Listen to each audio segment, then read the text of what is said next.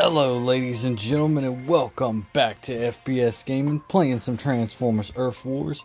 It is day 2 of the First Contact individual event, and as you can see, I'm not doing too shabby. Got a day and 18 hours left, and I'm at 10,000 battle points. Grabbed lots of good prizes, including a G-Metal core, and I got lots more to go, including some more XP, some more 5-star shards. I won't get all the way to 35, but I'm expected to at least get to 22,750, that 100 5-star shards there. So let's go ahead and score some more points with my Decepticon team. Take them out for a spin, rack up some battle points, move on up in this event. I got 127 battle points on the line with 9,000 XP available. Alright, this base don't look like it's going to be too awful threatening. Should be easy for my Decepticon team to take care of this. We're going to disable the missile launcher. Thundercracker. We're going to use Starscream to take out that laser. There's a Gnaw on the field.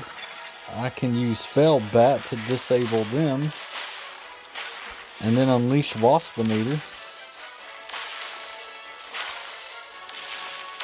And there we go. This is why my Decepticon team is highly effective. I lucked out and got all kinds of amazing 4-star bots on the Decepticon side.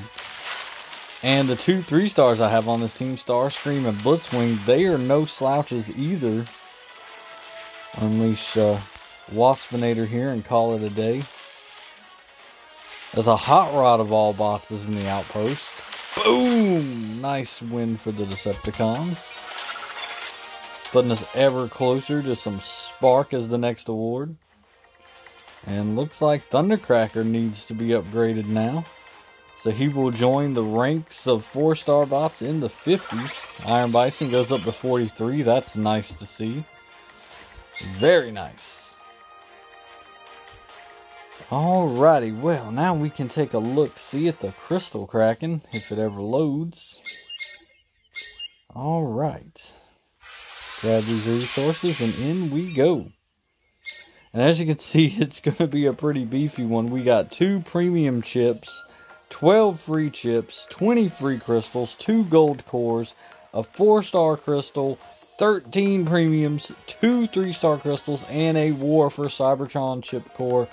This is going to be an epic Crystal Kraken. So make sure you tune into that Monday. And don't forget, I will do my day 3 video tomorrow. Work schedule's a little crazy tomorrow, so there's no telling what time that will be up. But it will be up at some point tomorrow. And Monday morning will definitely be the Crystal Kraken. So I will see y'all then. Same bot time, same bot channel. Frankster out.